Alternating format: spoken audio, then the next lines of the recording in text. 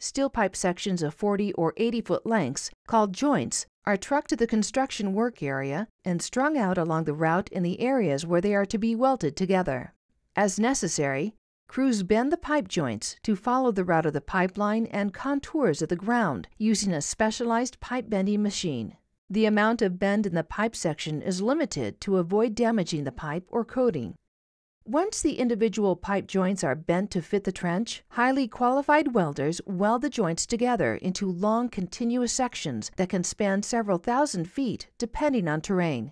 Each weld made on the pipeline is done to international standards and is visually inspected.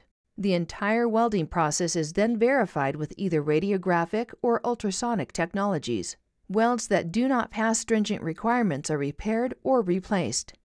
After inspection, crews apply a specialized corrosion protection coating to each of the weld joint areas.